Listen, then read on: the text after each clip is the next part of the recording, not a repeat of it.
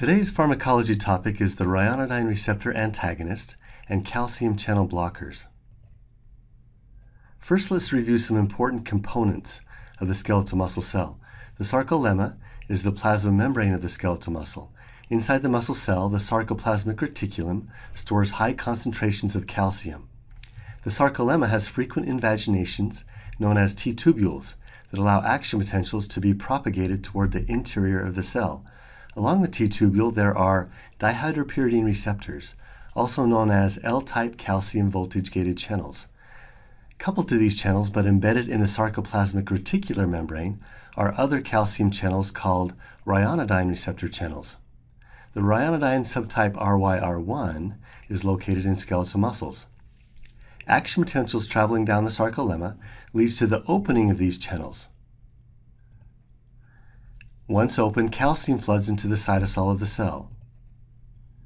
The calcium ions then diffuse through the cytoplasm toward the actin filaments, which are composed of G-actin monomers. Troponin proteins are attached to the tropomyosin, which is a strand that covers the G-actin active sites, preventing cross-bridge formation and preventing interaction of myosin and actin. Calcium binds to troponin, causing a conformational change in troponin, which then causes tropomyosin to move, uncovering the G-actin active sites so that myosin can now attach to the actin to form a cross-bridge and initiate muscle contraction. The muscle relaxer Dantrolene is a ryanodine receptor antagonist and binds to the ryanodine channel to prevent it from opening when the action potential reaches the DHPR. This prevents release of calcium from the sarcoplasmic reticulum and prevents muscle contraction. As mentioned, dantrolene is a direct-acting muscle relaxant that blocks ryanodine receptors in skeletal muscles. It is indicated for the treatment of muscle spasms associated with the following conditions: multiple sclerosis, cerebral palsy, spinal cord injuries, and malignant hyperthermia, or MH. MH is a severe reaction characterized by fever, muscle rigidity, and tachycardia.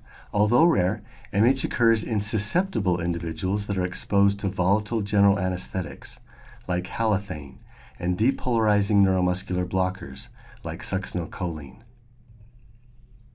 Dantrolene is more selective for skeletal muscle because the heart has ryanodine type 2 receptors instead of type 1 that is located in skeletal muscle. The ryanodine receptor gets its name from the poisonous alkaloid called ryanodine that binds to this receptor. Ryanodine is found in the woody stems of the South American shrub called Ryanea speciosa. Ryanodine is also used as an insecticide and is a stomach poison that causes insects to stop feeding after they ingest it. The ryanodine receptor exists in three main isoforms. RYR1 is mostly expressed in skeletal muscle. A mutation in RYR1 is associated with the condition known as malignant hyperthermia that we just discussed, and this is characterized by high body temperatures and skeletal muscle contracture.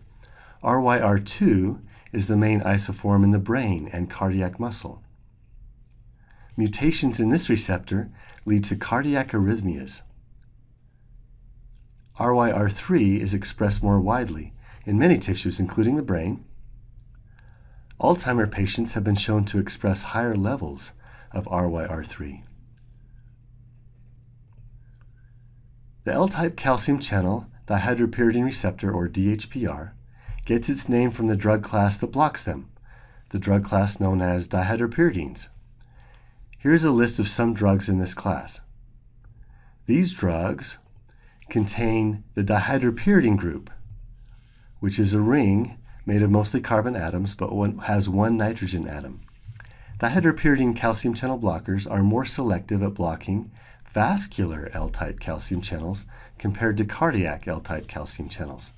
Dihydropyridines cause arterial vasodilation, which decreases systemic vascular resistance.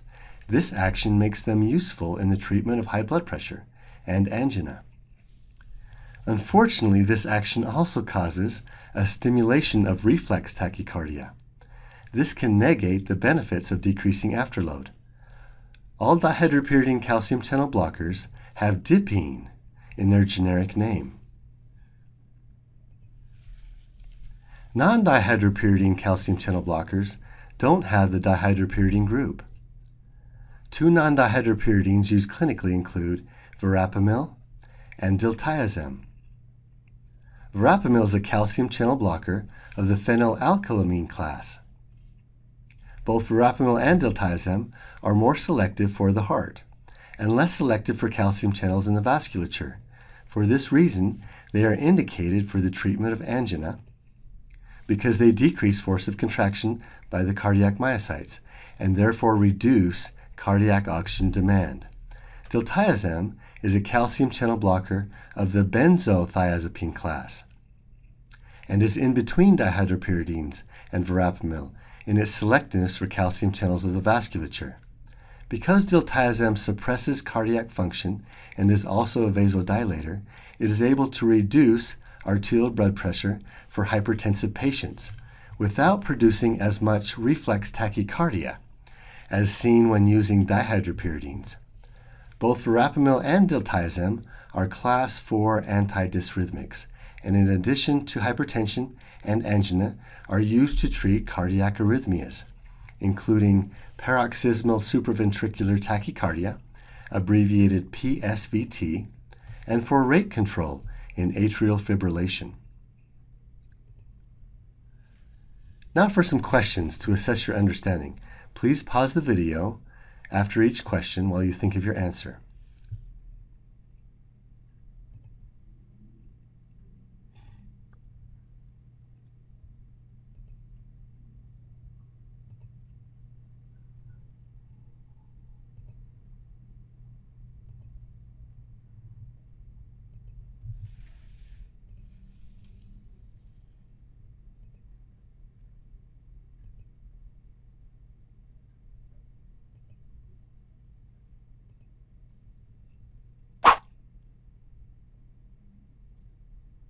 Thanks for watching.